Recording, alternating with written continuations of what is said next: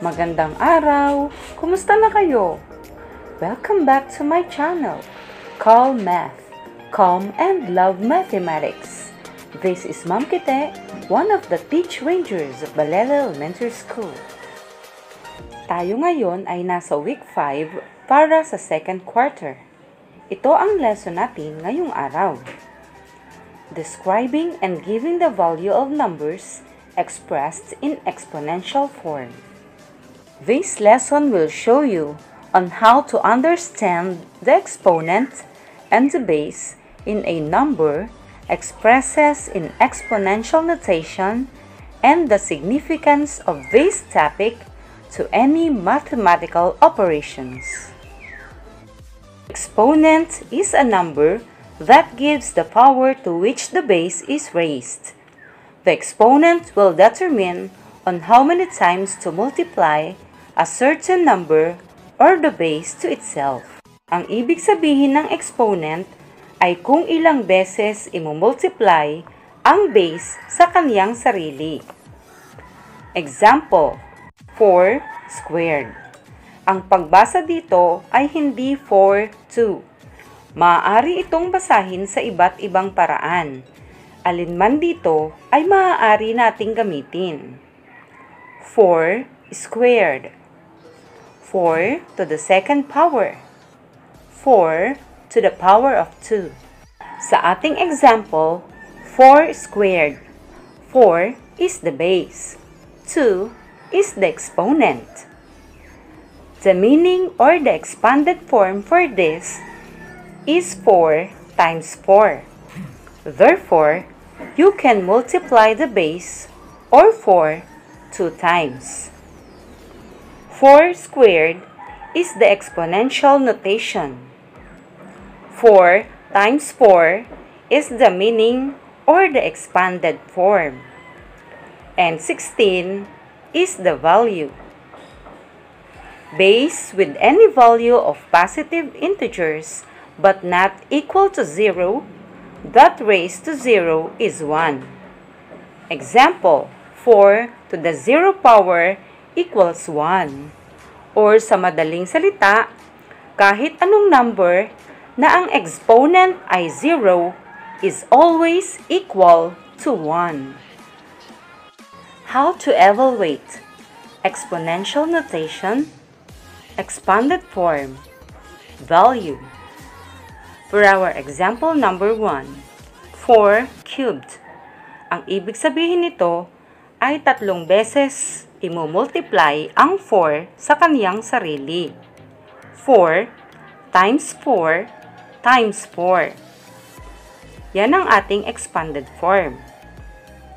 Para makuha ang value, imumultiply natin ang 4 ng 3 beses. 4 times 4 equals 16. 16 times 4 equals 64.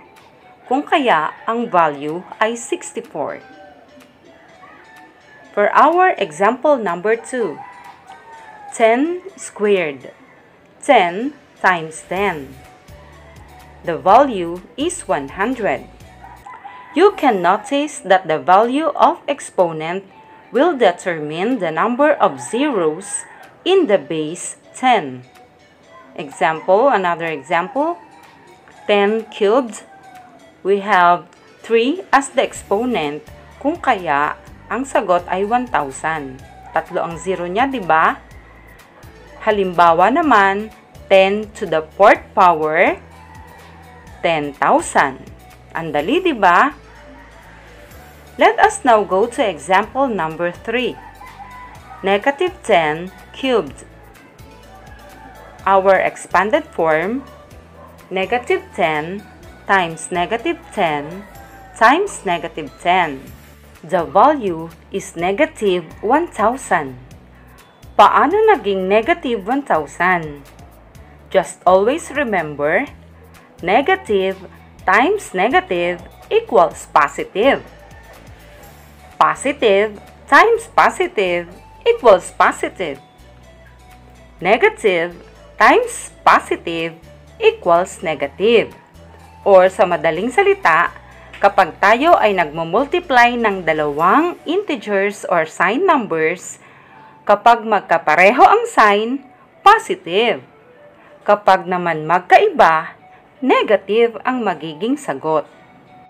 Let us now discuss Learning Task 1.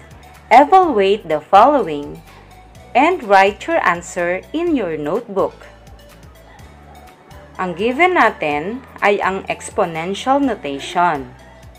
Ang ating aalamin ay ang expanded form at value nito. Number 1. Negative 10 squared. Ang kanyang expanded form ay negative 10 times negative 10. Ang value niya ay 100. Number 2. 8 to the 6th power. Expanded form, 8 times 8 times 8 times 8 times 8 times 8. Or 6 na beses nating imumultiply ang 8 sa kaniyang sarili. Huwag nating gagawin na 8 times 6 para shortcut ha. Kailangan ng konting tiyaga sa pagmultiply. Ang makukuha nating value ay 262,144. Ngayon naman, kayang-kaya nyo nang sagutan ang numbers 3, 4, and 5, diba? Ngayon naman ay dadako tayo sa Learning Task 2. Match the following expressions. Write the corresponding letter before each number. Isang paalala, ang isusulat natin ay letter. Lagi tayong magbabasa ng directions. Para sa number 1, 10 cubed. 10 times 10 times 10. Alam nyo na kung anong sagot. Kasi kung ilan ang number sa exponent, yun din ang number ng 0, di ba? Tama kayo. Letter D ang sagot sa number 1. Number 2. 2 to the 8th power. May idea na ba kayo ng inyong sagot? Tama! Ang sagot ay letter A, kung saan 8 beses nating imumultiply ang 2 sa kanyang sarili. O ayan mga bata, kayang-kaya nyo nang sagutan ang 3 to 6. Congratulations! Ang husay nyo na! Sana ay nagustuhan ninyo at makatulong ang videong ito. Paki-like, share, and comment po below. Muli, isang mapagpalang araw po sa ating lahat. Hanggang sa muli mga ka-CalMath, stay safe and God bless! Bye!